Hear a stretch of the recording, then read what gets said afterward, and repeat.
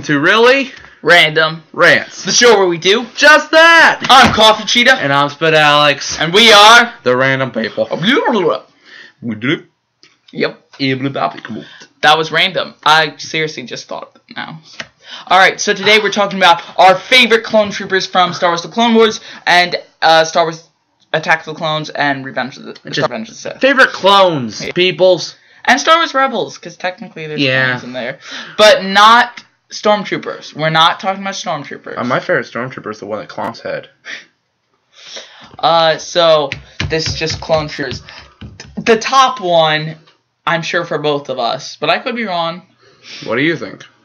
What is your favorite Rex?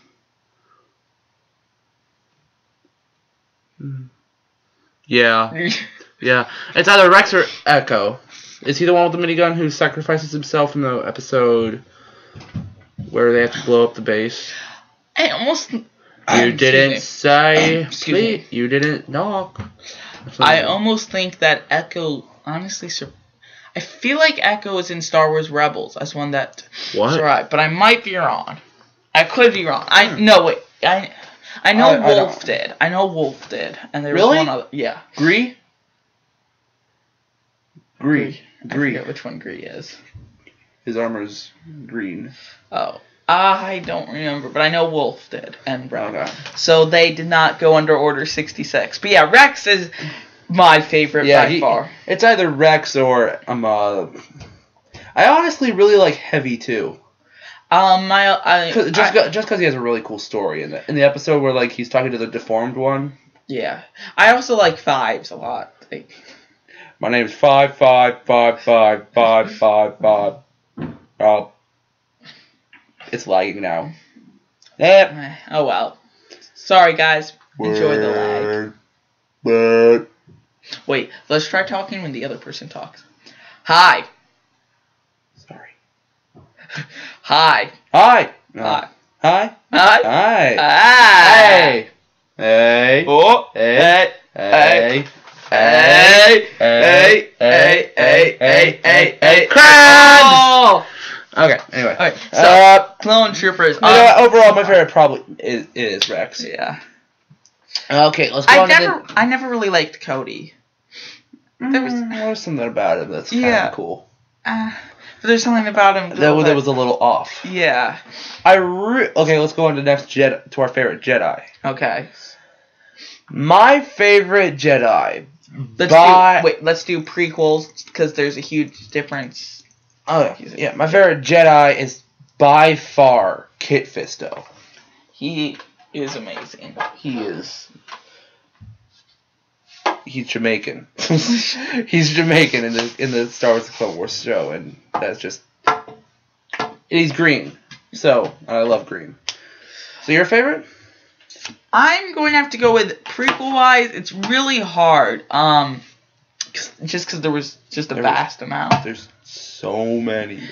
But I'm going to go with the top 3 here. Not necessarily in this order, but they're all kind of tied for me. Mm-hmm. Obi-Wan, Yoda, and Mace Windu. It's like the 3 highest Jedi. And it's not just because of their position being so high.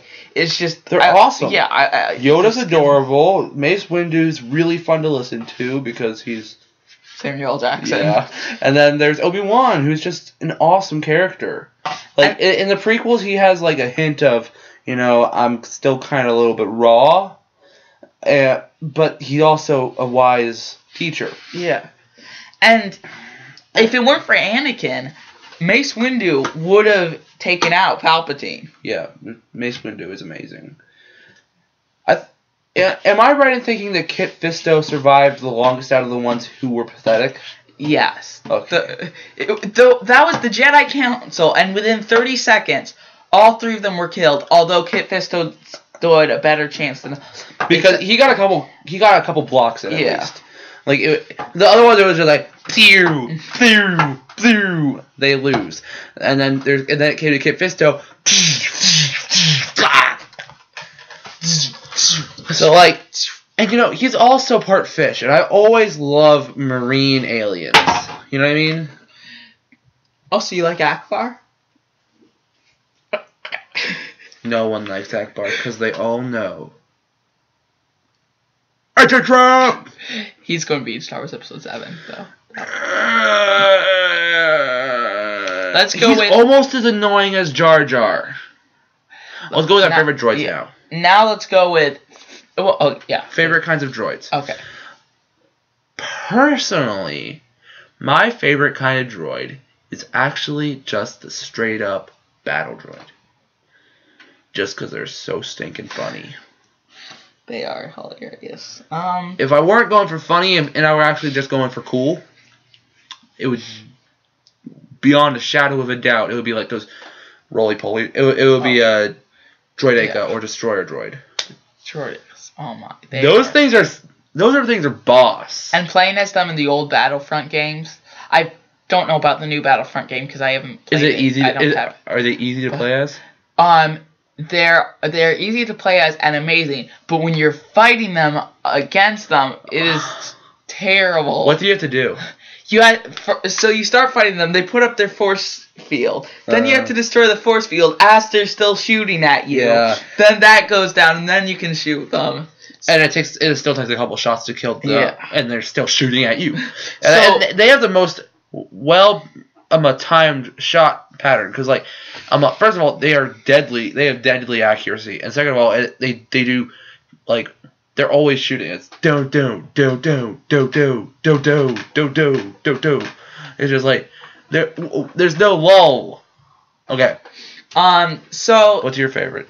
Either the Droideka or the R2 units. Not necessarily R2D2. Oh, I was talking about Separatists. Oh, Separatists. Then definitely the Droidekas. Yeah, Droidek. Did you just call it Droidekas? I have no idea. It's either...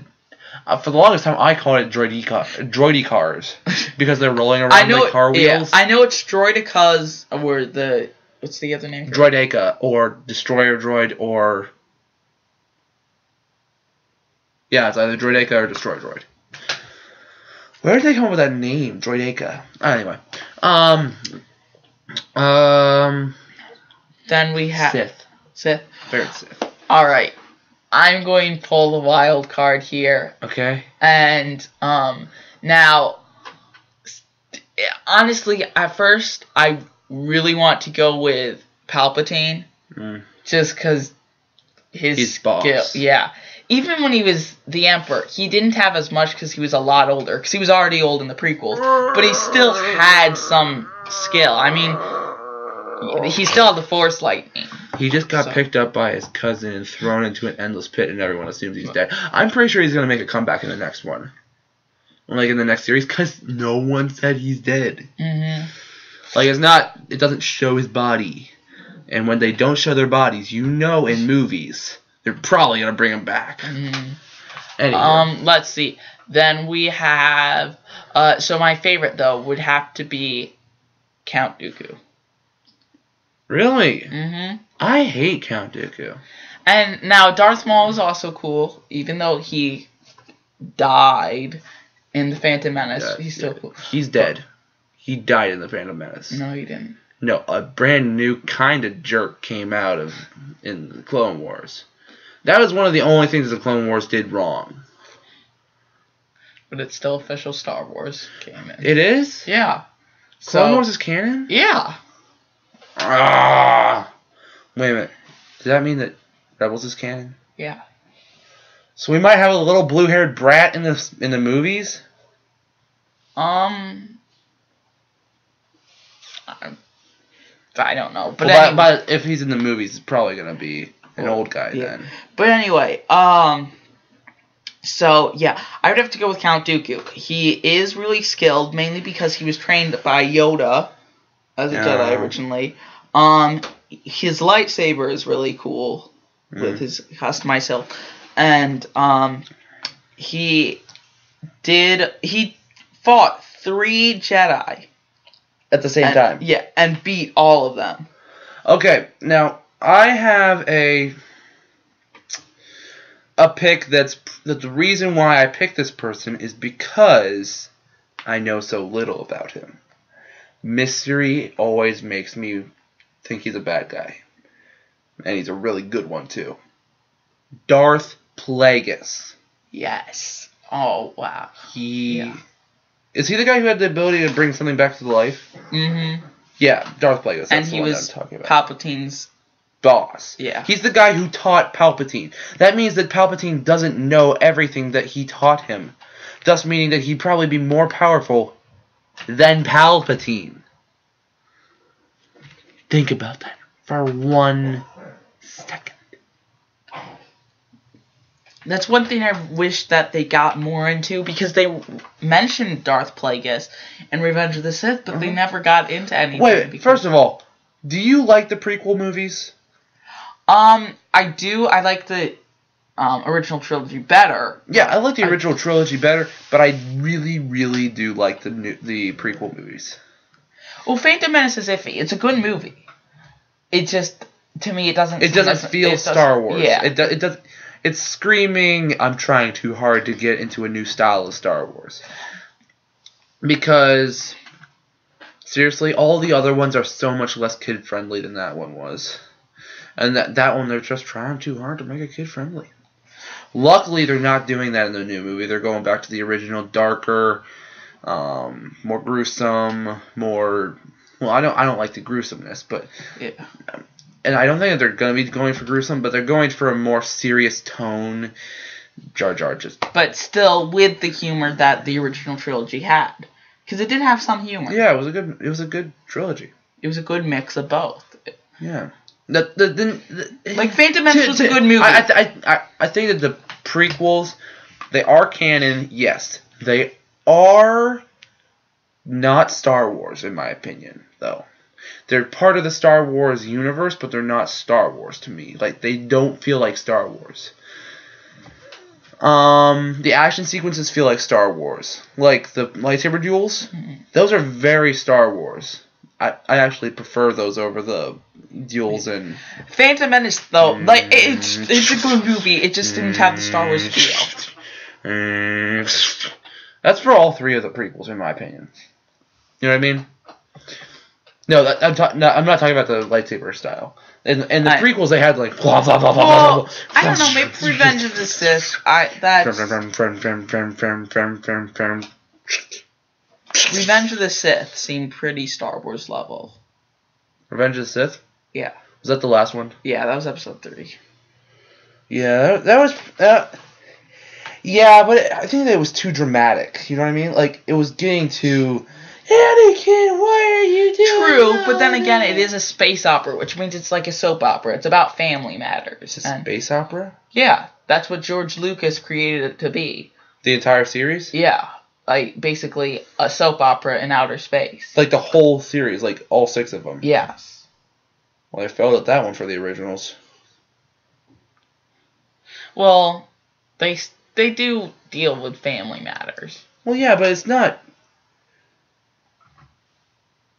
When they were not being dramatic, when they weren't being over dramatic, they were being under dramatic. Sure. That's the one thing I didn't like about it. Anyway. So 13 minutes, oh gosh. Favorite female Jedi? I'm tempted to say no, that's not a girl. That's the guy with the really tall head, isn't it? Ki-Adi Mundi. Yeah, Ki-Adi Mundi. I wasn't thinking of him. There's Shakti. There is I really like Ayla Secura. Ayla Secura. Is it Ayla Secura? That I still don't know how to pronounce. I think it's Ayla Secura. Ayla Secura. We're gonna go down. It's mainly the first name I have trouble with. Ayla? Yeah, it's definitely Secura. It's Ayla. So. It's we both knew half of it, so we were just like, yeah. So it's Ayla Secura. Okay. I would have to go with season 4 and 5 of the Clone Wars. Ahsoka. Yes. What, you got her second blade? Yeah, not season 1 at all. Season 2, she was just annoying. Season 2, she was a little bit better. Season 3, she was nice, but not as experienced. So that's why I like season 4 and 5. I like experienced Jedi because they have like the really good quotes and more awesome action sequences and stuff like that. So yeah, actually, you know what? I'm gonna go with yours. Have you ever noticed? Did you notice that all three of my picks had head tails for my favorite Jedi? Well, anyway, what's your favorite? Let us know in the comments. That would be interesting. That's not gonna happen. You know that. No one's gonna comment on this video. And Alex's Aunt Pat, comment your favorite Aunt if you Pat, watch Star Wars. Hug. Okay, hugs over.